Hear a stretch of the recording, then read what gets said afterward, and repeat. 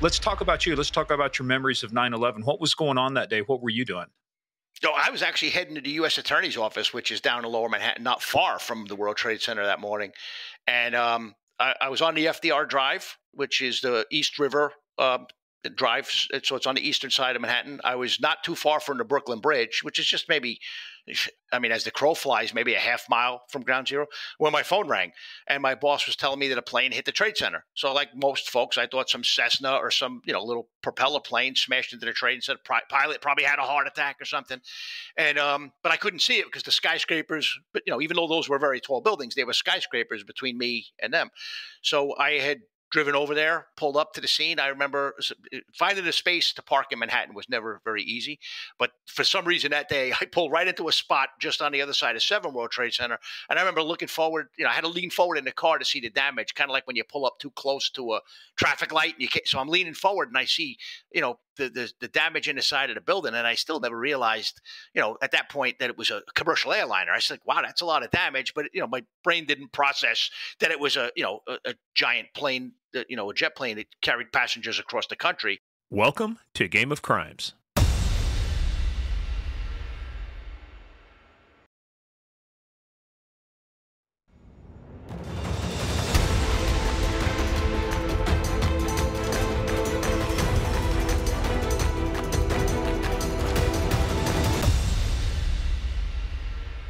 Welcome back. This is going to be the second episode of the year 2023 in the year of our Lord Piesu Domine Danes Requiem. And Murph, this is going to be episode 80. I know. It's exciting stuff. And to all our regular listeners, thank you for letting us have a little break in December. I needed the break from Morgan because you know why. And I think he says he might need the break from me. But hey, we're back now. Last week's interview is phenomenal. The number of downloads, the interest in John Mattingly's story. I sent Morgan a text message this morning. I couldn't believe the numbers coming in. So welcome back. Welcome back, people, and welcome to you. And hey, look, obviously that's Murph. I'm Morgan. Hey, we want to thank you back. Before we get started, though, just a couple quick things of housekeeping. Head on over to Apple and Spotify. Hit those 5 stars. It really helps us out. We really appreciate it. Also, head on over to our website, gameofcrimespodcast.com. And if you noticed from last week's episode 79, Sergeant John Mattingly and the Breonna Taylor raid, we've got his books up there, 12 Seconds in the Dark. So go make sure you check out his book. We've got some other people coming up, too, that have books. We just, Murph's working. I got a note from a guy.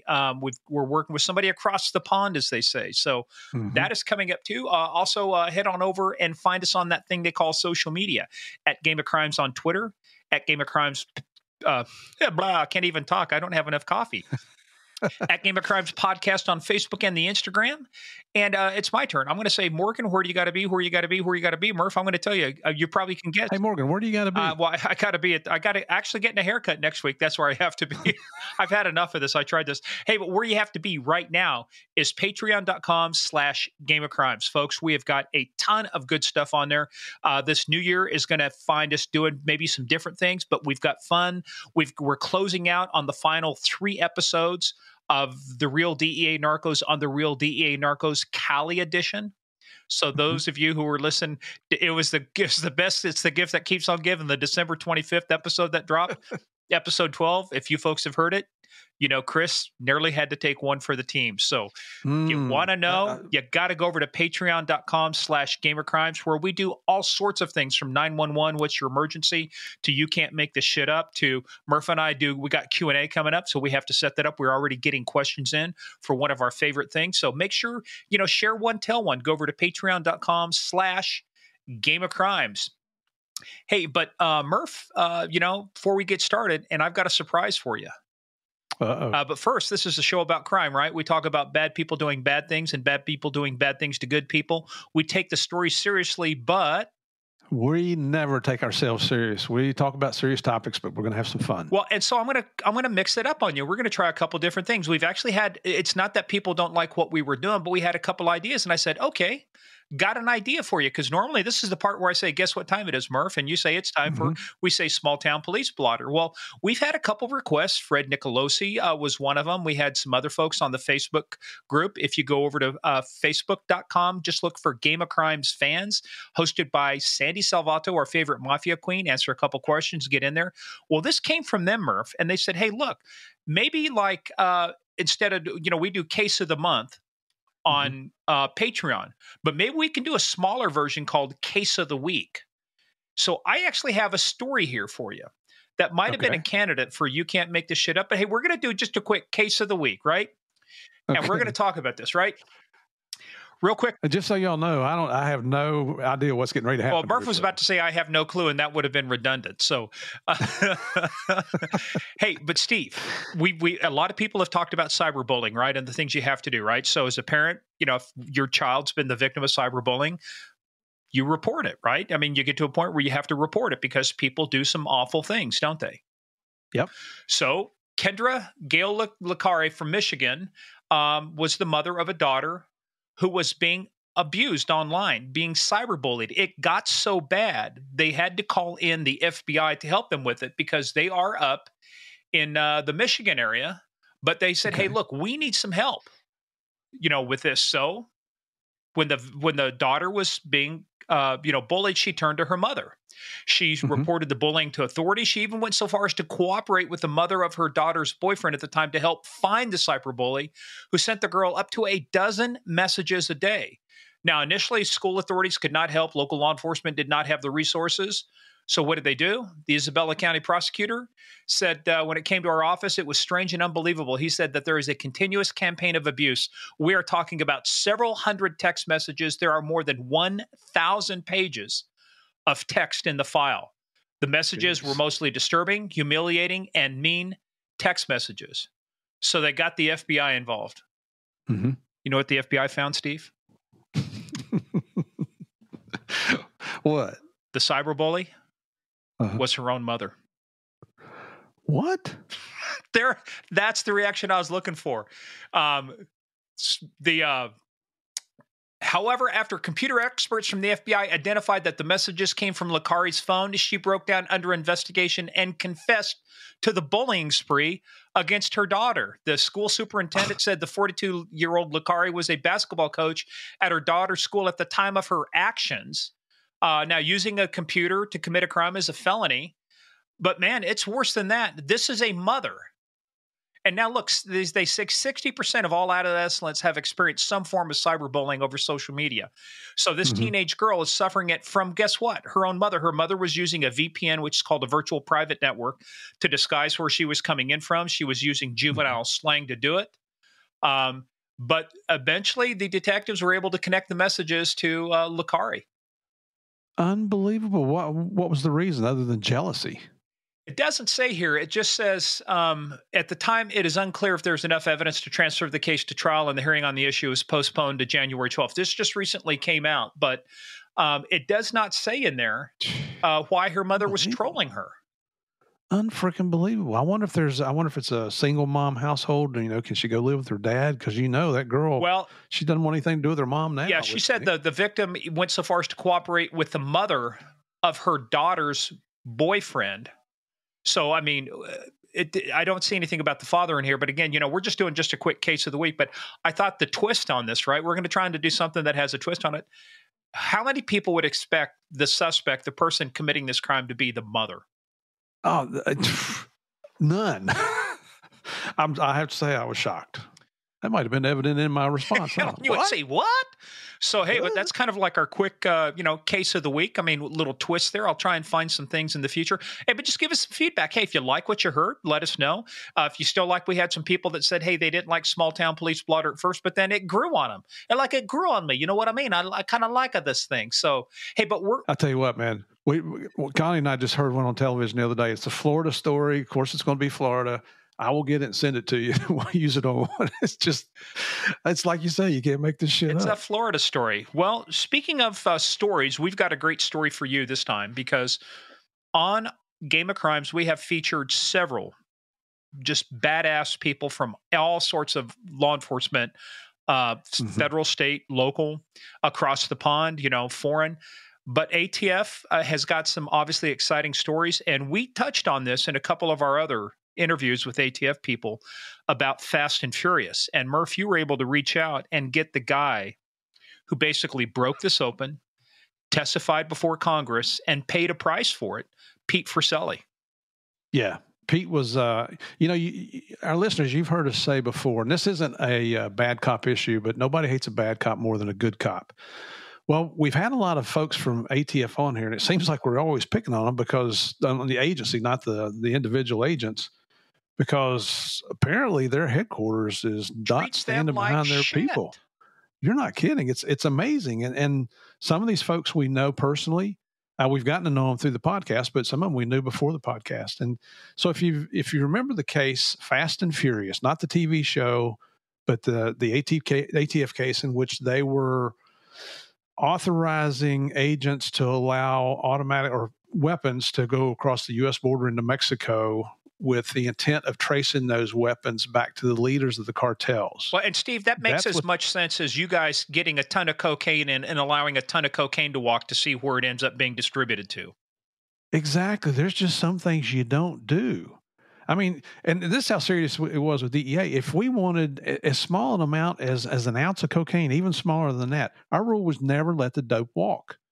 If you wanted to do that to further an investigation, it had to be an extremely high-profile case, and you had to go up to the Department of Justice, the Attorney General, to get authorization to do it. So you don't do certain things. You are authorized by law to violate certain laws in furtherance of your investigation, but that's not one of them. No, that's not. And the other thing, too, is one of these weapons was used in the murder of Border Patrol agent Brian Terry. And Steve, I was at the National Law Enforcement Officers Memorial during Police Week when they were reading out the memorial for Brian Terry. And guess who was there? Eric Holder. And you know what a bunch of the ATF and Border Patrol people did? They stood up and they turned their backs on him. No kidding. Yep. I was doing a lot of fundraising for them at the time. I was in the VIP section, and I watched. Wow. I mean, it was. I wish I didn't take pictures because you just don't do that glad handing kind of stuff during that time. But yeah, they were there and they turned around, they turned their back on him, and it was an emotional point. But Pete's got more than that too. He's got one of the most emotional stories though too about 9/11 because he was there, and I think it's going to be a great story. Look, we don't want to tell you any more about it because you gotta just get ready to hear the story. So Murph, let me ask you. Are you ready to play the biggest, baddest, most dangerous game of all? The original, revised, refreshed, updated, and loaded Game of Crimes for 2023. You know it, brother. So all our listeners, get in, sit down, shut up, and hold on. Listen to the story of a man who has the stones to stand up and do the right thing. Pete Forcelli.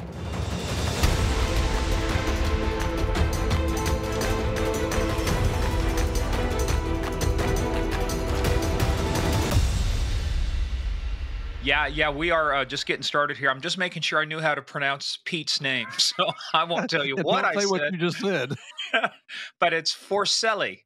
So, hey, look, man, first of all, this is going to be, we took December off, and so we're recording a lot of episodes in December, which will come out in January. So first of all, let's welcome to the podcast the man, the myth, the legend, originally from New York, as you may detect by his accent, and now my neighbor over here in Northern Virginia, Pete Forcelli. Welcome, buddy. Woo-hoo. Hey, it's good to be here. Glad to have you on the show, Pete. Thanks. So tell us about that accent. Yeah, I mean, I'm a Bronx kid. I lived in the Bronx and Yonkers for 40 of my years on this planet. Spent a very brief time in New Jersey. Got taxed to death there, and then decided to promote out of the New York area, and and fled to Phoenix, where my accent disappeared a little bit. But it's funny because when I first got there, my agents, they used to joke around and say that they felt like extras in an episode of The Sopranos every time I had a group meeting or something. I was thinking the same thing. And let me tell you what, your accent didn't go anywhere, Pete. You still got it, brother. You still got it, man. Well, speaking of that, like the Sopranos, Cosa Nostra, thing of ours, let's talk about this thing of ours. How did you get started in this thing of ours we call law enforcement? Because you started New York City Housing Authority, right? Yeah, back when there were three different departments, there was a housing, transit, and the NYPD. I was a housing cop, and it was like most folks, man. Growing up, I loved cop shows. I thought policing was going to be real exciting, and then you get on the job and you What realize was your favorite cop show growing up? well, there was many Starsky and Hutch. The rookies. Geez, well, I know Beretta wasn't a cop; he was a PI. But I like Beretta, Magnum PI. I mean, all of those shows were just, that's the stuff I was raised on. And notice Murphy didn't say Miami Vice. See, he just didn't get to it. Yeah, you interrupted him. He was continuing. No, but I'll tell you, there was a period when I was a rather new cop where some of our guys thought it was cool to wear the T-shirt with the suit jacket on. They tried to go for that look. It didn't go well in the Bronx, though. It didn't fit. It's kind of off. Hey, yeah, you got to wear those baggy pants, man. That's a South Florida thing. Yeah, you got to do that thing. Hey, well, let's do this real quick before we get into that. I want to bring up something because we are recording this on December 8th. In the year of our Lord, 2022, PAS Domine, Domineus Requiem. And I sent Murph a note earlier and Zach a note earlier because it was found out and discovered this morning at the last minute that they had traded Brittany Griner for Victor Boots. So you're shaking your head. That's kind of, look, I want to kind of get a hot take on that real quick before we get into the story, because this is fresh stuff. Even though this is going to come out in January, as we're talking about it, this just occurred a few hours ago. And I was sitting here on my desk when I saw this thing scrolling. I sent a note to Murph and Zach right away. It's kind of like, what the hell? So what's your thoughts about that? Oh, well, it's infuriating. And look, I know Murph must have a similar take on it, especially since it was a DEA case. I mean, they did such a great job on that. But here's a guy whose nickname was the Merchant of Death. An enemy of the United States. And what do we trade him for? A woman who was very vocally, not happy with the U.S., wouldn't stand for the anthem. And I get it. We don't like to see Americans suffering abroad, but hey, we left the Marine behind. I'm sure they could have worked out a better trade, a 2-for-1 or something. But it's infuriating how they'll let that guy go, where again he can go out there and wreak havoc on innocent people, and they trade him for someone who's not a patriotic American, and leave behind, like I said, someone who actually fought for our country. I mean, I have such tremendous respect for our veterans and our armed forces. So to leave that man behind, I find absolutely it's insulting as a proud American, frankly. And nobody's even brought up the potential of retaliation here against all the people who put that piece of shit in jail to start with. Not just here in the United States, but around the world. Thailand, places like that, yeah. Morgan had listened to my ranting on text messages after that came out today. And Zach, you know what? I mean, you texted him and he came back and he said, you know what? I'll still be having my hand over my heart tonight when they play the national anthem at his kid's basketball game. That's what, shit. We ought to save that for another interview with Zach because I am. Well, we'll get into Zach, but I just wanted to quick. We don't want to dive into it. That's not going to be the topic of this because I don't want to take away. But I just wanted kind of your quick thoughts because we've already got some comments on our fan page, in our group and stuff, and it's like people are saying, "Hey, we don't want to leave an American behind," but we did. We left Americans behind in Afghanistan. We left Americans behind. You name the place. This is going to be one of those things. It's going to be an interesting topic of discussion, especially when elections start coming around. Because I'm like you. Here's a dude that was responsible for the deaths of 6 million people. His arms and ammunition and things he supplied resulted in the deaths of 6 million people. This dude should never see the light of day again. And does it suck that we have an American abroad who, by the way, did commit an offense? They say, well, I didn't mean to. Well, that's not a defense.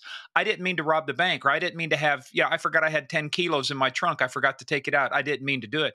You go to another country, we have this discussion. It's your responsibility to obey their laws, So anyway, let's, you're taking a breath, Murphy. We're not going there. So we are, let's just be a good boy. But the only reason I wanted to bring this up because it's hot on our minds because this just happened literally hours ago. Like I said, they had the press announcement. The marshals started moving her last night. Victor Boot last night, actually, and they had some information on it, but the reporters could not talk about it. And they did the swap in the UAE of all places. So we'll see later why they picked the UAE. Anyway, back to our regularly scheduled podcast. Let's get back to a thing of ours, Cosa Nostra. So how in the hell did you end up deciding that, hey, I want to be a cop? Well, it's something I always wanted to do as a kid growing up, and then finally I took the test to become an New York City cop when I was 16 and a half years old. You were allowed to take the test at 16 and a half. So I took it at a high school in the Bronx, passed, graduated high school. And, I kicked around the idea of joining the military, but because I knew I was going to get on with the NYPD, I didn't. And I literally hit the streets at age 20, which was probably too young, really, looking in hindsight. You're not really fully matured at age 20. I'm sorry, Well, when did you start, Murph? 19. I was 19 by 1 month. I turned 19 in October and started in November. I couldn't even buy a bullet. I couldn't buy a gun, but I could carry one and shoot your ass. Wow. I know. And I agree with you 100%. I was extremely immature, but you do grow up rather quickly. Oh, yeah. Well, especially in New York. So, but did you have family that had been on the job, or uncles, father, cousins, anything like that? Nothing. My father, my father and his father and his father were all in construction. They were all heavy equipment operators. And look, I saw that life, and it wasn't appealing to me because my father had a crane operator's license, and when he worked, he did well. But the construction industry back then, there was a lot of times where he was laid off. So I mean, he did well only to spend the money that he was able to save to get us through the rest of the year. And I didn't want that. And it was, like I said, to me, it's like there was this kind of like false sense that policing would be super exciting. And I'm not going to say I didn't love the profession, but what you see on TV and what you learn later on when you actually do the job, it's vastly different. It's like 90% boardom and 10% excitement and terror, you know? So. And 90% of that is frickin' writing reports. Oh yeah. Jeez. Absolutely. That's why they had embellished Narcos so much, because nobody wanted to see us sitting in the embassy writing teletypes all day long. Cables and here's what we got to do. So, but why? So you took the test at 16 and a half. So when you got on, did you have your choice of going to NYPD, transit, or housing, or was that picked for you when you went to the academy? Well, it's a funny story, actually. Like the day, I got called one time to come down, and then they were like, "Oh, they do the math. You think they would know this? They're like, oh, you're too young." So I got called twice to go down to applicant investigations where they were, they working on my background investigation, where they sent me back home because I had to wait. So finally, when I was old enough to get in and I got called down, I showed up at the building. I forgot what the address was, and everybody was going into this main auditorium, and they stopped me. They go, "Oh, you need to go up to the 13th floor." And I was like, "Oh, geez, like what happened?" I knew I didn't get in any trouble because I had, clean background. So when I get up to the 13th floor, there's a door that says New York City Housing Authority. And I walk into that room, and there's like 12 other people. And it's like, "Oh, congratulations. Welcome to the New York City Housing Police." And at first I was like really disappointed because, I didn't really know much about the housing police. I thought the job was going to suck, but it was a policing job. I would have taken it. Initially, I thought I would do it and then move over to the NYPD, although Giuliani fixed that later. But I'll tell you what, being a housing cop in New York City was probably the best kept secret in law enforcement. It was an amazing job. I walked the beat in the projects a lot. You got to know people. You learn real quick that your best gift is your mouth and your ability to talk to people, and that a nightstick and a gun, you need those things. But you really learn relating to folks. And I tell you, the housing police, in my opinion, were like the forefathers when it came to community policing. And once you built trust, man, I had people, that looked nothing like me who would tap me on the shoulder and say, "Hey, that guy that the NYPD is looking for a murder? He's over there, or he's in that apartment." So I was making arrests that were pretty significant, but they were based on the trust that you built with the folks that you work with. And I guess in some ways, that's why I have a lot of respect for the cops that work in small towns, because they have that ability to do that a lot better than big city cops, because the folks that you're policing, the community, the store owners. So the other thing though too, Pete, is you got to live there too. It's not like New York where you may go from the Queens, from Queens to another area, or we actually had a buddy of mine on, Tommy Joyce. I don't know if you knew Tommy Joyce, or I know Tommy very well. He's a dear friend, and he's a legend from NYPD. Yeah. Well, and we learned from him why that's the only place they call the Bronx. Everything else is Yonkers, Queens, but it's the Bronx. But the difference in New York is you could travel for an hour and be completely out of your own neighborhood and work in another area, and nobody knows you and nobody knows where you live. And like you say, the difference in smaller towns is you're going to run into those people. You'll run into them at the grocery store. You run into them at baseball games. And so you're right. Policing in smaller towns is different because you got to live with all of your actions that you take while you're on duty. Yeah. Yeah. And we should conduct ourselves that way regardless of what police agency you work for. I mean, we take an oath, and it's not to the police department. It's not to the governor. It's not to the, federally, it's not to the president or Congress. It's to the people. I mean, we have a duty to do the right thing. And that's how I've always looked at it. And that's how I've always carried myself. It's about the folks that we serve. Very well said. Very well said. Yeah. Well, you said, I want to circle back for something, clarify something. You said that, you knew you were going on to NYPD, so you didn't join the military. How'd you join the military? What branch were you looking at? Well, I was looking at the Army, and I had met with all the branches.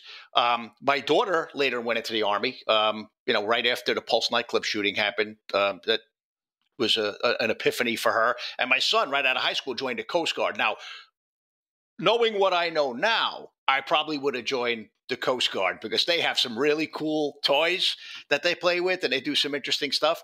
But the Army interested me, and I love all the branches, but it's just something about what I've seen firsthand with the Coast Guard and what they do and everything is just, it appeals to me now that I'm a little older and perhaps a little wiser. Well, I'm glad you said that because this weekend is the Army Navy game, so I have to say this in retrospect: go Army, beat Navy. So we'll see if my prediction comes true. We'll see if what happens. So, all right, back to our next part of the podcast. So, when you got on, tell us about going through the academy, because I mean, we've heard stories from some of the other guys, that like Dan Murphy. We talked to Tommy, Mike Prate. What was your experience like when you went through the academy? How long was it? Did you stay? Were you living in the area? Were you commuting every day? What was it like? Well, I lived up by Yonkers Raceway, so I drove down every day to the academy. Wait a minute, you drove? Yeah, you had a car? I had a car, believe it or not. It cost $5 a day to park it, which back then was a lot of money. We carpooled, me and some other rookies.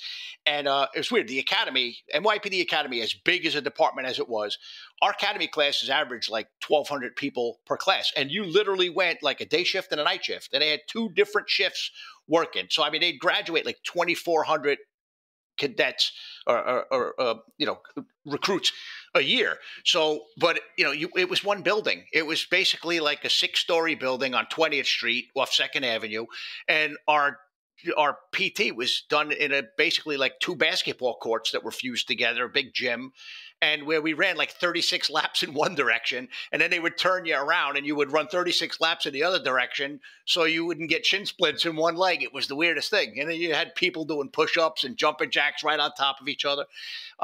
It was interesting, but yeah, I went through around the same time as Tommy Joyce. Like I said, I know Tommy pretty well. When did you meet Tommy? Tom and I really didn't interact much in the PD because Tom was a Brooklyn guy and he was transit originally, and I was originally housing, but I was always a Bronx guy.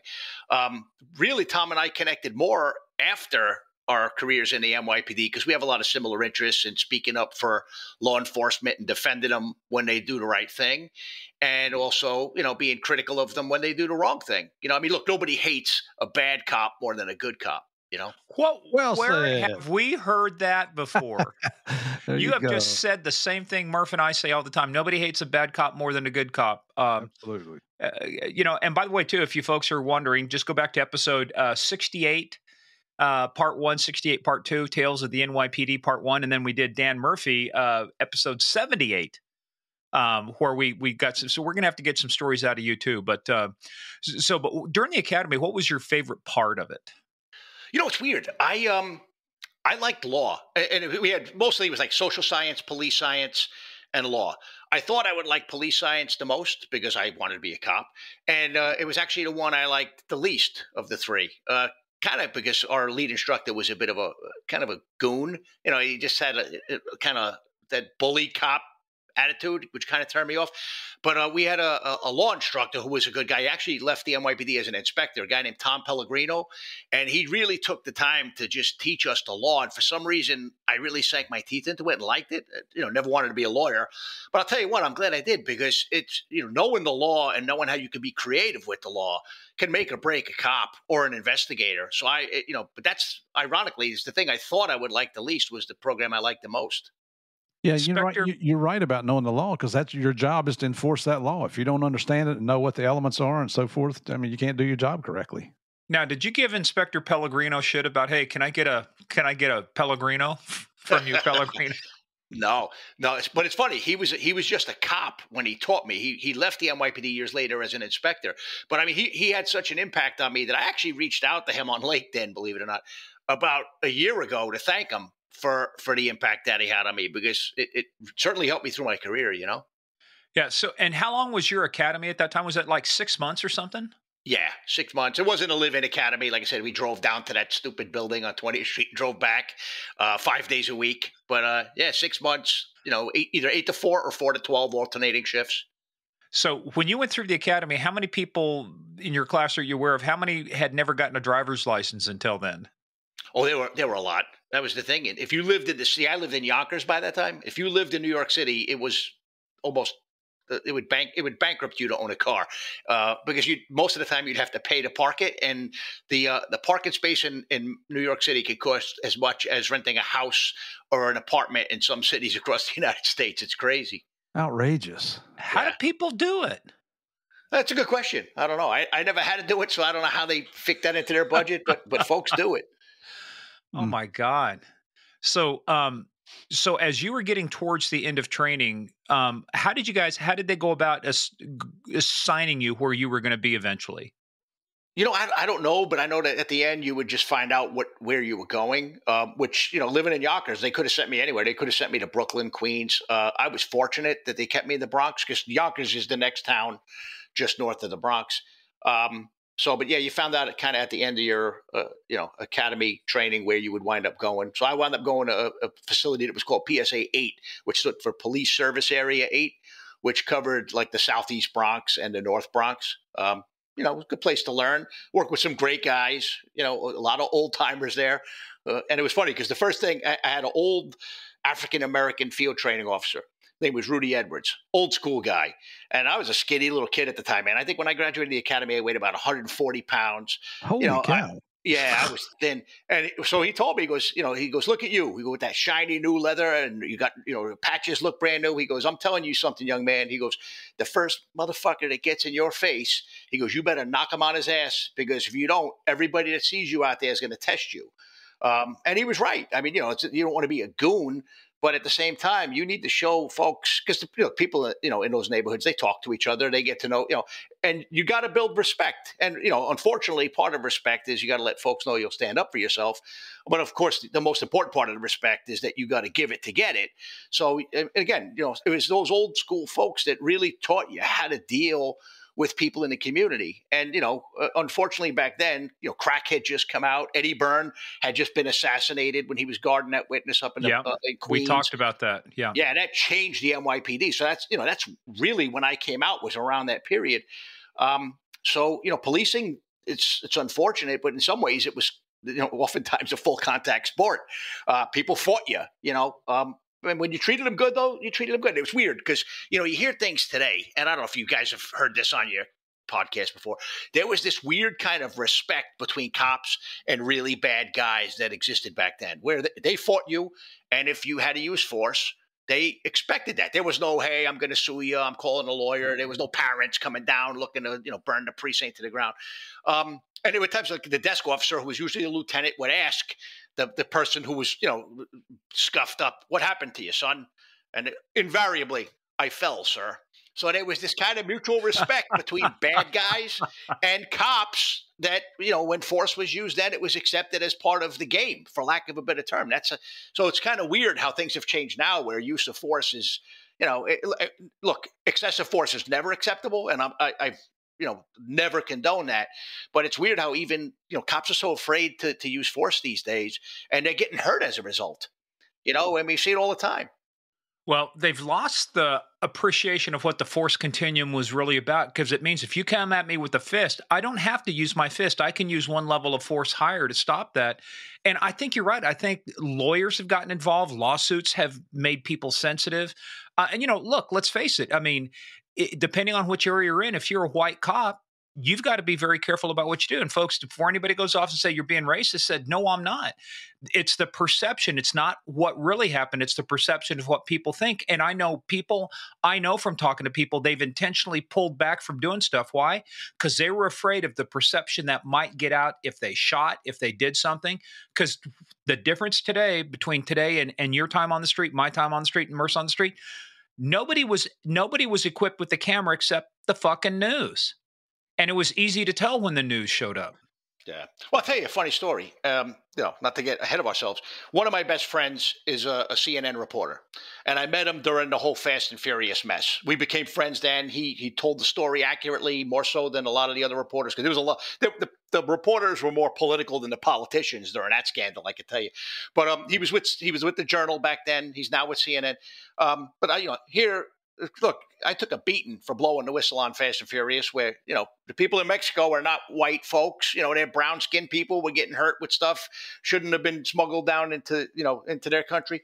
I've gotten some innocent folks out of prison over the years. None of them were white folks. And in each of those cases, when you're fighting with the district attorney's office that you work with for years, you're going to get called every kind of name in the book. You're going to be accused of being a liar, an asshole, all kinds of things. So, knowing this, I asked him one time, I said, do you think that if I was to ever get involved in a shooting of a person of color, would CNN portray me as a racist? And his response to me was, absolutely. That's just how it is. If it bleeds, it leads. So, but that's the face that, that's the things that law enforcement's faced with right now is, we don't get a fair shake. So, yeah, I agree. The times have changed. And I don't think most cops are racist. But I'll tell you this, too, and this is going to really probably get some people really pissed off. I've worked with some African-American cops who were rougher on their own people than any white cop I ever worked with, too. And I even ask him, hey, man, dude, calm down. And be like, no, he's making us look bad, meaning, people from his race. So, there's just a lot of different things that factor into how cops conduct themselves that, you can't get into other people's heads, but, it's never good to paint groups with broad brushes, and that includes the police. Yep. And you don't know this, Pete, but when this episode comes out in January, I think you'll be following the interview from last week, which was John Mattingly, which was the Louisville, Kentucky police officer that was shot and wounded in the Breonna Taylor death. And what we learned talking to him, it's outrageous. And I mean, it's really sad that somebody had to die because there was no reason for that lady to die that day. But the really sad part is the way the media blows things out of proportion. And then there are certain agitators, some specific attorneys who are known to come in and just really agitate a group to get press, and then the press comes in. And what we all have learned, and we already know that they certainly won't let the truth get in the way of telling a good story, will they? Well, since this episode is coming out after John's, then we can talk about this. Here's something people don't know. They portrayed John as a white guy living in Louisville. Breonna Taylor was black. The boyfriend who fired the first shot was black. The main target of the investigation was black. They tried to portray him as a racist until you start digging into it. And here's something a lot of people don't realize. His daughter married a black guy. He's got 2 biracial grandbabies. And they have been together for like 13 years since they were in like 7th or 8th grade. Mm-hmm. And his statement was, look, if I was racist, I could have squelched that 13 years ago. Yeah. He said, but he takes care of my daughter. He treats her right. So the thing is that, and what's like Murph, we've talked about with you, somebody will call you racist until they realize, well, even if they realize it, but then they don't realize is that you've got 2 adopted girls who were Colombian, while you were, and we talk about this in episode 1, if I go back to episode 1, yeah. And then shameless plug for Patreon, patreon.com/Game of Crimes. We do 12 episodes with him and JP where we go deep on that. And we talk about adopting your girls. Yep. So I always love it when somebody accuses me of being a racist, especially the Hispanic people. Yeah. Well, hey, I'm married to a full-blooded Puerto Rican, for what it's worth. So, yeah. You got your hands full. How do you know she's full-blooded? Well, I know. I've met her parents. I know where she grew up. I've been to the island myself a few times. Yeah, no, 100%. So, do you habla español? You know what? I used to understand a lot more when I worked in New York. I was never very good at speaking it because I never felt confident in it. So I'd sit in the interview room and understand most of what was said. But yeah, I've lost most of that ability. Well, you've got your wife to translate for you, so. Yeah, well, when she talks to her mother about me, they prefer that I don't understand what I'm talking about. How long have you been married? 30 years almost. Congratulations, brother. Yeah. Only marriage? Yeah. I was 27 when we got together. So it's been a long time. But she was an EMT in New York, so it's kind of one of those pairings where she was in civil service, I was in civil service, and we just met each other, and we've been together ever since. Did you meet each other on some shooting calls or crimes? No, actually, in New York, there was this thing: if cops got in trouble, or if someone got really sick, or a kid was really sick, they'd have these fundraisers. They'd call 1013 parties, where you'd go to a bar, you'd pay a ticket to get in, and then you'd buy drink tickets, and the bar would contribute a lot of the proceeds of the liquor to the family. I was working the door at a 1013 party for a cop who got jammed up for using force on a guy who happened to, well, it turned out later to be the Bronx Borough president's nephew or something. Completely justified use of force. He was exonerated after trial, but he was getting some, he had some legal debt and whatnot. So it was a fundraiser for her brother-in-law that I met her at, and then the rest was history. I was working the door when she came in. So, yeah. Did you sweep her off her feet, or did she sweep you off your feet? Oh, she swept me off my feet. Yeah. Good answer. Yeah. You probably had some cheesy line like, "I need to see your ID because there's no way somebody that looks as good as you can be this old." So, truthfully, I was probably too buzzed when I was working the door to have any lines. Yeah, it was a good night. Well, let's talk a little bit more about that before we start talking about going into the work in the Feds. So, let's book in this conversation first. How long were you on New York, the housing police, before it became NYPD? Well, I became a detective. Well, I was brought into the Detective Bureau in the Housing Authority Police Department in 1994. And then in 1995, Giuliani merged the departments together. And then I wound up going into the Detective Bureau in the Bronx, originally the 47th Precinct, which back in 95 led the city in homicide. So it was a great place to learn how to work murder cases. And then I bounced around. I wound up in the 45th Precinct for a short time, which was, initially I was pissed off because it was a quieter precinct and all the detectives were old guys for the most part. And I was, at the time, I was like 27 years old, and here the next youngest guy I worked with was 53. What a gift that turned out to be, man. To just learn from those old timers was absolutely amazing. So it's funny, you never know what you're going to get till you get there. I was pissed off at first. I eat those words now. So then spent a couple of years, Hey, real quick question before you do that. Let me ask you real quick about the consolidation. What drove that consolidation? What were the conditions going on that drove combining transit and housing and NYPD together? Yeah, I don't know. Giuliani did it. Bratton was the police commissioner at the time. He was a great boss to work for. I certainly have a ton of respect for Bill Bratton. But we hated it because, look, I said, I didn't want to be a housing cop. Once I got the job, though, it was such a well-kept secret. We called it the hostile takeover, and we still do. I mean, if you ever looked at LinkedIn, the housing guys, we still have some resentment for that. But so I don't know what led to it. I don't know in hindsight that it was good for the people that ride the subways or the people that live in public housing. But but they did it, and we painfully went along. Did they maintain parity with your job? I mean, it sounds like you were able to keep your detective status. Did everybody kind of stay where they were at, or do they have to make some adjustments? Like, did some sergeants have to go back to being a patrol officer, or lieutenants become sergeants, or anything like that?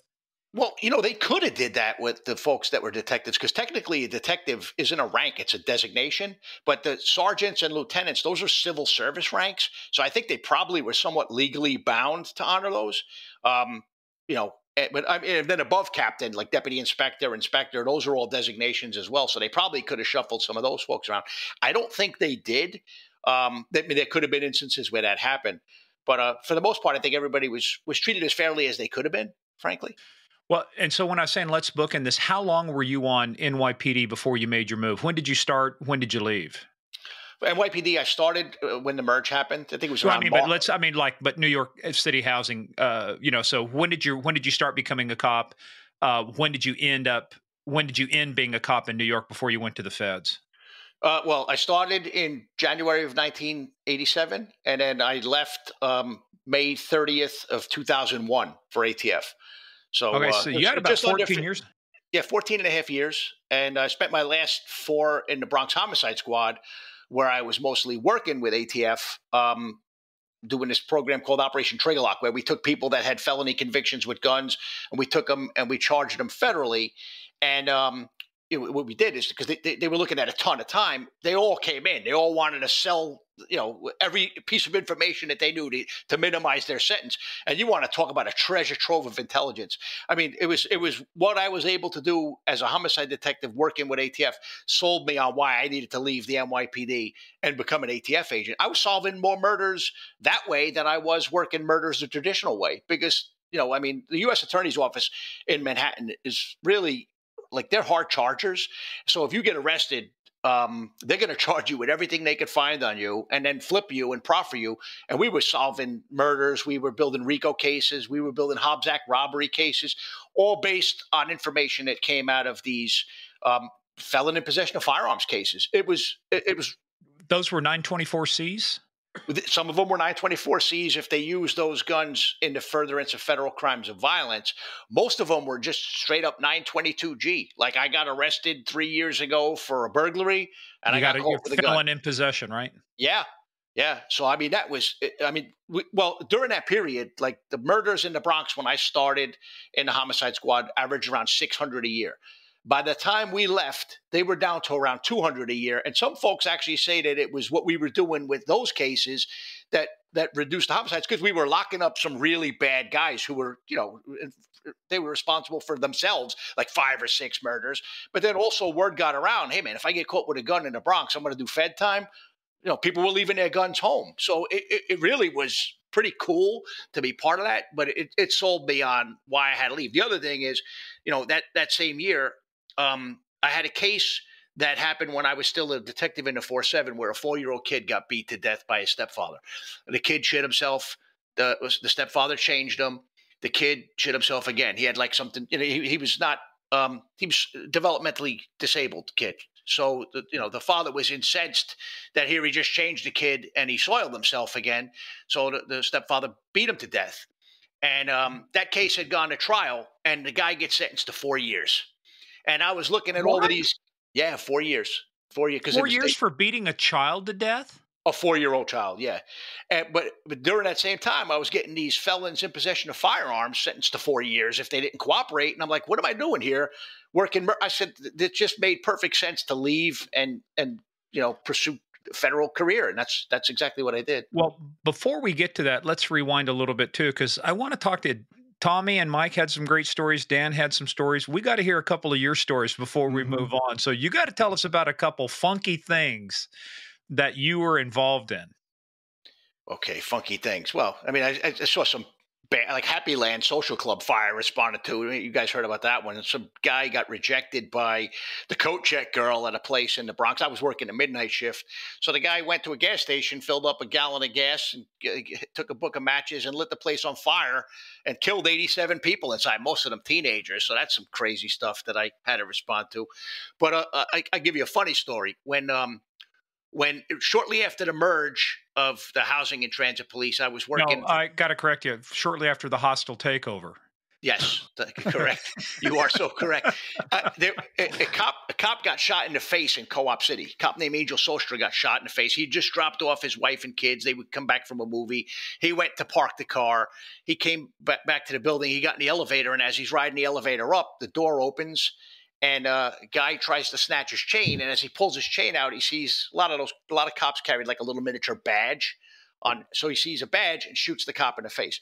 So at the time, I was working in a precinct, the 46th precinct, for a short time, and I get a phone call that hey, get your vest, get your memo book, and get your ass over to the 4-5. You're going to be assigned to this task force.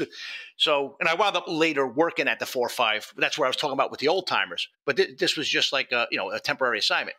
So I walk in. It's about 8:30 in the morning, and it's like Barney Miller. It's like an old precinct. And when you walk into the detective squad, there's one of those like half walls, with a swinging gate. So when I walk in, and I could smell in the air, it smells like booze. And I'm like, wow, man, this is pretty cool. These guys must have hit it hard last night. That's what I'm thinking. So I knock on the gate, and I hear somebody in the supervisor's office, which is tucked away on to my right, saying, "Yeah, come on in, come on in." So I walk in, and there's a sergeant there who I later worked for, but I didn't know him at the time. His name was Bill Larkin, old school guy, old Irishman, cherry red face. He's sitting behind his desk, and he's signing shit, and he's got on his desk a glass filled with scotch. It's 8:30 in the morning, and this guy, and I'm not talking like a 3 fingers. I'm talking he's got like a healthy serving, bigger than what I would pour a glass of orange juice for myself in the morning, of scotch. So he sees me, and I look at it, and he looks at me. He goes, "So who the fuck are you?" And I go, "I'm Pete Forcelli." He goes, "Oh, you're the project kid."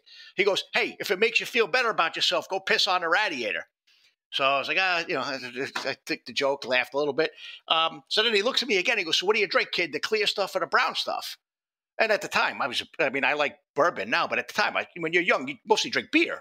So I'm like, okay, I didn't want to offend the guy. So I said, "No, I like the brown stuff." He turns around in his chair, and behind him, hanging up on a coat rack, is like one of those old Murray the Cop jackets that the NYPD guys wore back in the day, because he was an older guy, with the brass buttons on both sides and choker. Uh-huh. And the sleeve is tucked into the right front pocket of the jacket. So he pulls the sleeve out, and what's there but a bottle of Tullamore Dew?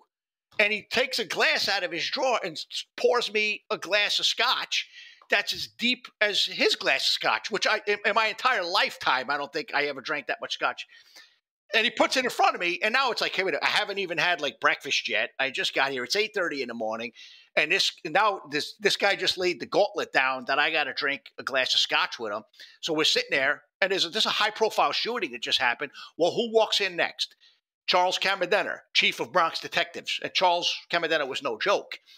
Former Marine, carried himself like a former Marine. But I don't know how Bill pulled this off.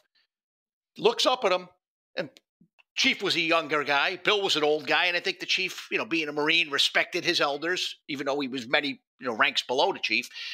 So, Chiefy, what do you drink? The clear stuff or the brown stuff?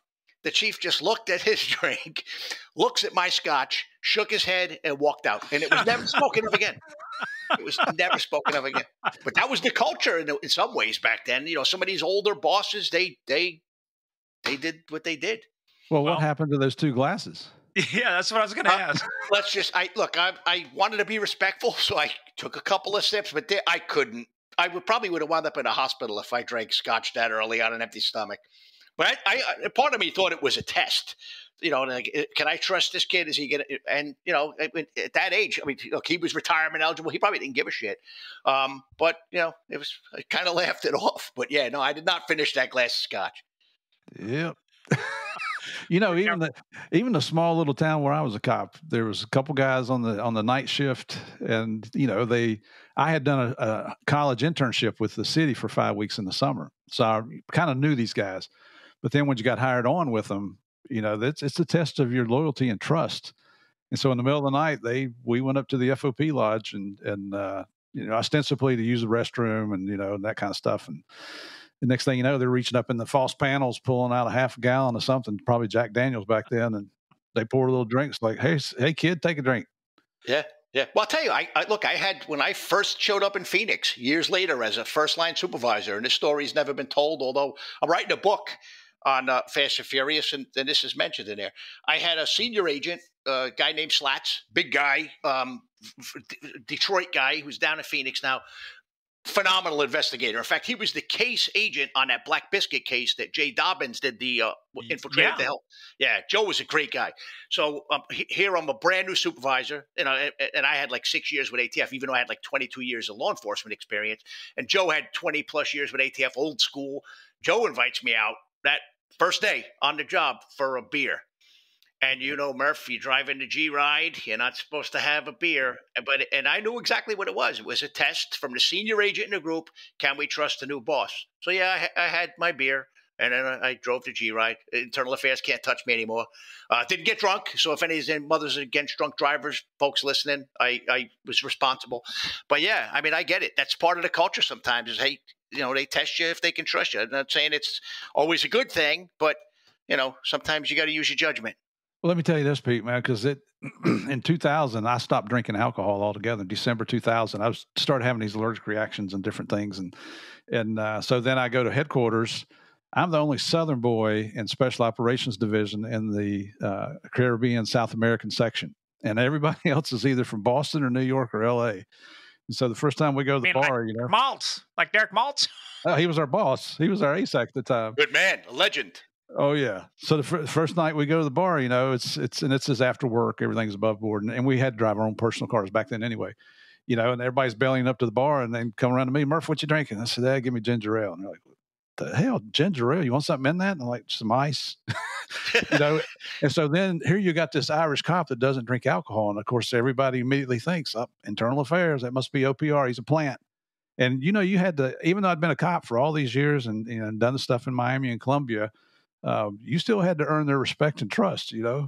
Yeah. Oh, no, respect is everything. And look, reputation in law enforcement is everything, too. And you mentioned Derek. I mean, Derek, I still talk to folks that worked in New York when Derek was a boss up there. You mentioned Derek's name, they light up. You talk about a guy who was a leader that made an impact for all the right reasons. Derek Maltz is one of those guys. He's a very dear friend of mine. He's a neighbor. In fact, he's one of your neighbors. Last time I saw him was very close by, kind of in neutral territory in Sterling for a couple of frosty beverages. And I guarantee you heard him before you saw him. Oh, absolutely. Yeah. I think when he drives through Orlando, where I live now, I can hear him as he drives by. He was, hey, Murph, where are you at, Murph? Yeah, it's usually, hey, you effing hillbilly, what are you doing? You know what, though? For a guy that with his tenure, to still have the enthusiasm of a rookie agent is really refreshing, though.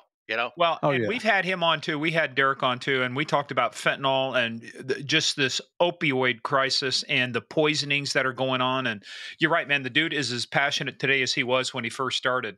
But of course, when your dad is a DEA legend and he's got you out on an operation when you're 13 years old and you're on the radio as 200 and a half or whatever the radio number was, he was calling in. Yeah, they're at this building right here. He's calling in as a 15 or 16-year-old kid on DEA radio saying, yeah, this is 207 and a half. I'm over here. Yep. 201 and a half. And then you know what? And I mean, that's what everybody used to say. We always referred to our wives as our half unit. So that's where that comes from. Yep. Got my one half with me. So, hey, well, let's kind of book in that too, because I want to talk about your glide path into the feds, because eventually we're going to get into talking about Fast and Furious. But you had 14 years in. I mean, another 6, you could have had a pension. So why jump? It was a tough decision. And yeah, I mean, the thing is, like, I had to weigh it. Like, if I did the full 20, I could have stayed. I probably would have gotten promoted to, second grade. I was a third. NYPD is third grade, second grade, first grade detectives. First grade makes lieutenant's pay. Second grade makes sergeant's pay. That's, of course, before overtime. I was a third grader. So, it's not a shitload of money. But I was like, well, if I wanted to go to ATF and I really liked what they were doing and I had that murder I spoke about, but, I felt like I was making more impact. But if I waited to do the full 20, I would have been too old to get hired by ATF. So, it wasn't an easy decision, but I think it was the right decision. So I jumped ship and started as an agent in New York. And it was weird because my first case as an agent in New York was, it started as a felon in possession case. It was a guy named Nice Bello, who was a prolific home invader. So I was working with the DEA Red Rum guys, they specialize in home invasion cases. And so that was my last case as a homicide detective, and I actually took it with me to ATF. My lieutenant didn't give a crap. And turned out, like, in the end, through the proffering that we were talking about with the U.S. Attorney's Office, wound up solving 6 murders and over 145 home invasion robberies. Wow. Wound up like 23 defendant cases. So it was like the transition from detective to agent was kind of, in a way, only like I just carried a different badge in my pocket, but I was doing pretty much the same work. But 6 years there, and then I was there for 9/11. I was there on that day. So let's stop. But that's kind of what I was getting into. But I want to talk a little bit about that, because that's. I mean, you were in New York. You're a New Yorker. This is, a big impact. Before we talk about that, you said you worked a lot of homicides. How many homicide cases do you think you worked? Personally, probably around 70, where I was like the main, like the lead investigator. Yeah. But in having some role, I would say probably 600 or so, where I was either helping knock on doors or being the one that had to go tell a family member that they was making that notification, That or it's is the worst Mm. part of the job, whether it's a trooper, detective, whatever else, knocking on that door and knowing you're about to give somebody the worst news they probably have ever had in their life. yeah, no, it's funny because I hate to say this because I didn't like doing it, but I had like colleagues who said, "Oh, you're good at that," and I don't know that you're good or bad at it, but it's funny because I always wound up getting tapped to be the guy to do it after word spread. Oh, Pete's good at handling those, and I'd been to the door where sometimes people felt bad for me, and I'll handle this one, and then we would knock on the door, and they would literally like vapor lock because it was like they just did not want. So I wind up having to say, all right, I got it. Yeah, I've probably made 200 notifications in my career on that, which is, yeah, it takes a lot out of you, man. Because I mean, and look, you try to be as compassionate as you can, sit them down, wait for someone else in the family to come there before you just get up and leave. Like we never just left someone alone. Like, all right, have a nice day. It's like, hey, can we grab a neighbor for you? And there were times where somebody have a family member driving from like Albany or something, which is like a 2-hour drive. And we're like, all right, we'll sit here and wait. And we would just try to be as respectful and kind as we could, That's But yeah, the humane that's a thing to do. shitty job. Yeah, that's the Yeah. humane thing to do. And that's, a lot of people, the sad thing is, and the media plays up the very, very, very small, minute, not even 1% of police officers that go bad. That's what they play up in the media, when in reality, you got the vast, vast, vast majority, 99% plus of police officers who are just there to help people, and you're going to take some time out of your schedule. And with all the crime going on in New York City, you're just being a human being, man. And that's one of the most admirable things you can do. Yeah. But it takes a toll on people. I know from talking to some of the military guys. I mean, they've got a complete process for doing that. But when somebody's knocking on your door at 2:00 in the morning and it's the police, it's usually never good news. Right. Yeah, no doubt. All right, so let's talk about 9/11 before we get into that, because when we're talking, like we let off talking about Victor Boot, well, the buddy of ours, Zach, Steve's buddy, we didn't realize it, so we started talking to him where he was at when 9/11 happened. He was at the DEA office. I mean, he's just like blocks away. So let's talk about you. Let's talk about your memories of 9/11. What was going on that day? What were you doing? I was actually heading to the U.S. Attorney's office, which is down in Lower Manhattan, not far from the World Trade Center that morning. And I was on the FDR Drive, which is the East River Drive. So it's on the eastern side of Manhattan. I was not too far from the Brooklyn Bridge, which is just maybe, as the crow flies, maybe a half mile from ground zero, when my phone rang. And my boss was telling me that a plane hit the Trade Center. So like most folks, I thought some Cessna or some, little propeller plane smashed into the Trade Center. Pilot probably had a heart attack or something. And but I couldn't see it because the skyscrapers, but even though those were very tall buildings, there were skyscrapers between me and them. So I had driven over there, pulled up to the scene. I remember finding a space to park in Manhattan was never very easy. But for some reason that day, I pulled right into a spot just on the other side of 7 World Trade Center. And I remember looking forward, I had to lean forward in the car to see the damage, kind of like when you pull up too close to a traffic light. And so I'm leaning forward and I see, the damage in the side of the building. And I still never realized, at that point that it was a commercial airliner. I said, wow, that's a lot of damage. But, my brain didn't process that it was a giant plane, a jet plane that carried passengers across the country. It wasn't until I got out of my car and walked to the corner of Church and Vesey Streets where I saw basically on the lane on the ground was an engine from a plane. It was mostly intact, but it was banged up. And those things, they look big on a plane. They look way bigger when they're standing there on the street. And that's when I realized that it was a commercial airliner. So you did what cops do, because there's no training for that. There's so much stuff going on. You just, hey, folks, move along, try to keep the pedestrians moving so that emergency responders could get there. And then I went up to the plaza, which was above street level, but it was still like open air. And we were keeping people moving out of there when the second plane hit. And I was standing. Did you see the second plane come in? I heard it. I was on the other side. And what happened was, right before the second plane hit, I was looking. It was a young female EMT, probably like 20 years old or so, Hispanic girl. She was tending to a guy that was injured by debris from the first crash. And I remember I was looking at her, and then I looked back up, and I heard the sound, but I didn't see where the plane was. And then the next thing I know, there's a fireball, which even though it was many, many stories above me, I could feel the heat a little bit. And the debris came down. It was loud. And then I turned and looked at the young girl who was tending to the to the guy who was down, and she was gone. I mean, you could tell the color had left her face. She was killed instantly by something that hit her in the head. Oh, God. Yeah. And then, shortly after that, then you start to see from the North Tower, which had been burning for a while, people starting to jump, which I could still hear the sound of how that sounded when they hit the ground, which is horrifying. But it was weird. As a cop, I got called a few times to jumpers, and either they jumped and you had a crime scene, or they were about to jump and, they wanted to be talked off. A lot of times, as we know, it was a cry for help. And but this is the first time I ever saw a human being actually jump, which really still bothers me to this day. And then, so at that point, I was like, look, this is not safe to be here. We went back down to street level. And then one of my bosses from ATF grabbed me and said, hey, man, like after a fire drill, people are supposed to muster somewhere because you could do a head count. Well, nobody showed up at the muster location.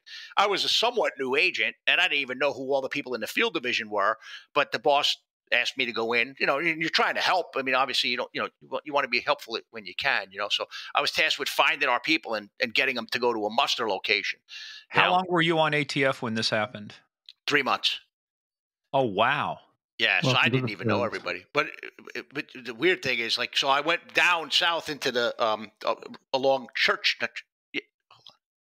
Street, and while I'm down there, I ran into 2 ATF agents who was, hey, good, I found somebody at least. And I was watching some NYPD guys I work with, Vinny Dans, John Coughlin, and Walter Weaver, walk into the South Tower when the tower started to fall. Jason, one of the agents, grabbed my shoulder and just said, run. And I remember looking up, and if you ever see how the tower fell, initially it looked like it was it looked like it was toppling like a domino towards the East River. But what happened was the top canted, and then it collapsed downward. So I ran north, and then what happened was I got hit between the shoulder blades with some piece of debris that probably bounced off the ground, and I wound up there were some police cars around, and it was a fire truck, and I could fit my fat ass under that fire truck. I'm not going to fit it, so I jumped under this fire truck and hid there for a little bit. Then the dust cloud hit me in the face, which was you couldn't see because it was very gritty. So if you blinked your eyes, it felt like it was sandpaper in your eyeballs. So I came out from under the truck because I said, "Hey, stupid, you're going to die under this truck. You're going to suffocate." And I ran north until I was able to get into a building to get some cover and to wash my eyes out. But it was like, I mean, those guys, I literally watched them walk into the plaza as the building collapsed on them. And I knew all 3 of them. John Coughlin was one of the first sergeants I ever worked for. Vinny Dans was in my academy class. And Walter Weaver was a young cop when I was a detective in the 47th precinct, and literally watched them walk in there before the building came down on them. So it was a shitty place to be. And certainly, didn't I'm glad I was there because I felt like at least I was able to help in some way. I think I probably would have felt worse if I wasn't there. But I still have memories from that day that just they don't leave, and I talk about that. I speak sometimes at the 9/11 Memorial and Museum a few times a year, which I'm honored to do. And I actually speak with a lot of veterans groups about coping with PTSD, because I have bad memories of that day, and for years bottled them up, and then you realize, hey man, when you actually ask, talk to people about things and you get some help, it's medicinal, Yeah. So if I remember right, 343 firefighters, 34 NYPD and Port Authority officers. It was 23 New York City cops, 37 Port Authority officers, and 343 firemen. But the death toll is much higher now because of 9/11 related cancers. Well, I was going to ask you about that because, you were down there breathing that shit. Now, did you work on recovery operations or what did you do? Let's finish out the day first. What did the rest of the day go like? Because, where do you go with something like that? Shit's just happening and it's just, it's not a disaster anymore. It's a catastrophe. Yeah, I was there all day. Once I washed out my eyes, I came out, tried to help some people. We couldn't find – look, we were trying to find people to help them, and either people got out or they died. It was like there weren't many people. In fact, there was one point where there was a female agent who was trapped in her car, my boss called me and said, "Hey, can you go find Kara?" So we went and found her, me and Bill Sheldon. Bill later died of 9/11 related cancer. I got my right lung carved out because of 9/11 related cancer.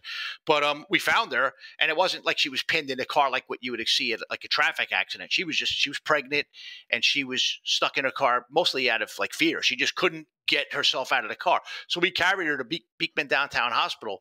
And when we walked towards it, you could see like there's an overpass for the Brooklyn Bridge, and you could see all these gurneys as we're approaching out front, doctors in scrubs, nurses, people in lab coats. There were no patients on the gurneys. So we dropped her off, which was good because she got instant attention. But at the same time, like some of the medical professionals were like, they seemed like they were pissed off because they were, "Hey man, where is everybody?" Like as if it was our fault that they didn't have more patients to deal with. But it was like they weren't getting brought patients because people either got out or they died, or they just were able to, walk out of there and seek treatment somewhere else maybe. But it was really surreal. So I stayed on site really for 3 days. Well, I left on the morning of the third day really.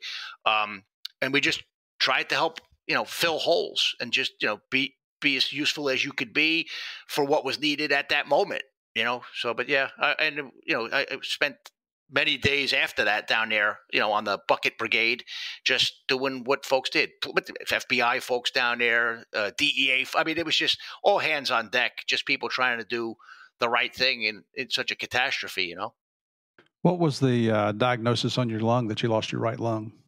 Well, it happened in 2018. I was mentoring a class of ASACs at the Army War College in Carlisle. It's a funny story, actually, in Carlisle, Pennsylvania. And I was drinking with an old timer. Only a cop can say, I lost part of my lung. Yeah, but hey, it's a funny story. Let me tell you a funny story. Yeah, no, it is. I was. There was an old timer that worked for ATF. He was a former DC Metro hostage negotiator, dude named Pete Mangan. Just a great guy. And I used to like going to the Army War College program, and I was tasked with being a mentor to this particular class. And we would always meet at this place called the Gingerbread Man, which is a real cheap bar with ice cold beer in Carlisle, Pennsylvania. And I coughed. I felt like I had bronchitis. My wife gave me bronchitis, so I just felt like I had some remnants of it, and I coughed up some blood in the sink. And I'm like, oh, shit, that's not good. But maybe I tore something. So then the following morning, I coughed up some more blood. And I was like, this isn't good. I saw Breaking Bad. I saw what happened to Heisenberg. So let me go to the urgent care. So I went to an urgent care in Mechanicsville, Pennsylvania, and I get an X-ray. And when I walk in, there's like two little kids waiting to see a doctor with their mothers, and there's me. So the doctor takes an X-ray, and this is a cheap little shitty little urgent care. I mean, they're probably wonderful people, but I'm saying the facility itself was kind of dingy.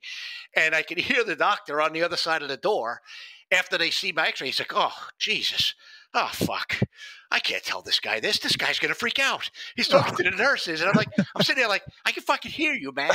So, but anyway, he comes in and he tells me, he's like, "Hey, we found a little something. It could be anything. It could be artifact," which I was like, okay, I don't know what that means. He goes, "But we're going to have a radiologist look at it, and we'll call you later." So he gives me a prescription for albuterol pump and for an oral steroid, corticosteroid. So a couple hours later, I get a phone call from a radiologist from the urgent care. He's like, "Hey, Mr. Forcelli, we have a relationship with a nearby hospital. It's only about a half an hour from here. And we would really like for you to come back here, and we'll get you a CAT scan." I'm like, nah. I was like, at that point, I just realized I'm getting on a plane. I'm going back to Miami because I was a special agent in charge of the Miami field division at the time. Lo and behold, they did the CAT scan and turned out to be cancer. But I was blessed because they took out the lung. They took out 17 lymph nodes, and it didn't spread. So I didn't need chemo. I didn't need radiation. If my wife didn't give me bronchitis, I'd probably be dead. And so that was in 2018? Yeah. Now, were you able to trace it back to ground zero? The doctors did. Yeah. So luckily, my aftercare, like after the surgery, everything was covered by the World Trade Center Health Program, which is a really good thing that's in place. How did they trace it back to that? They just know for certain types of cancers, like based on, I guess, their research. But you have to submit it to the World Trade Center Health Program, and then they'll certify it. And I guess the cancer that I have is called a atypical carcinoid neuroendocrine tumor, which when I saw the things, I got the biopsy report before the doctor spoke to me. So when I saw neuroendocrine, my first thought is, holy shit, I have a brain tumor that's metastasized to my lung. But it's actually just kind of a rare cancer that I was fortunate enough to catch early. Did you ever know an FBI agent named Dave LaValle? Ended up being the FBI SAC in Atlanta. He was in New York during that time, and he died as the SAC of FBI SAC in Atlanta. He died from illnesses sustained during 9/11 from being out there on the bucket brigade. They say more people have died of 9/11 related illness than 9/11. Yeah, which is tragic. How many of your friends total have you lost from that? I lost 6 good friends on 9/11. 3 that I saw walk into the building, 3 others I had worked with, and a fireman. And but yeah, I know 18 people who have died since then. Young lady I field trained, Jennifer Meehan, recently died of brain cancer. Charlie Clark. I mean, I go on and on. So, but I've lost 3 times as many friends from 9/11 related illness than I lost on 9/11. Wow, that's horrific. Yeah, and it's I get one thing I do a couple things. One is I donate every month. I have a recurring donation set up to Tunnels to Towers because I think what he's doing and helping the Gold Star families and the law enforcement officers and stuff, build homes and get mortgage-free homes. That's something to do. But the other thing too is I monitor. I get all the email updates from the Officer Down Memorial page, odmp.org, and every now and then you see one come across and you look at cause of death and it's 9/11. It's we are still 22 years later, losing people from 9/11. Yeah. I did the Tunnel to Towers run this year. You're right. It's an amazing organization. I didn't run it. I'm not going to lie and say I ran the whole 5K. I probably ran about half of it. Yeah, but you only have half a lung. I mean, you only have half your lung capacity, right? Yeah. But both my kids and the gentleman I believe is going to be my future son-in-law ran it with me. So we've turned it into a family thing to pay tribute to the folks that fell on that day. Very nice. Yeah. Hey players, that is the end of part 1. Part 2 comes out, as always, on Tuesday. In the meantime, go check us out at Game of Crimes on Twitter, at Game of Crimes Podcast on Facebook and the Instagram. Also, go check out our website, gameofcrimespodcast.com. We've got a lot more information there, including our book list. Any book written by our guests will be listed there. In the meantime, go check us out also, patreon.com/Game of Crimes. It's where we put a lot more content you won't hear on our regular podcast. We go into a lot more topics, and folks, it is a lot of fun. So go check us out, patreon.com/Game of Crimes. In the meantime, everybody stay safe. We'll see you tomorrow for part 2.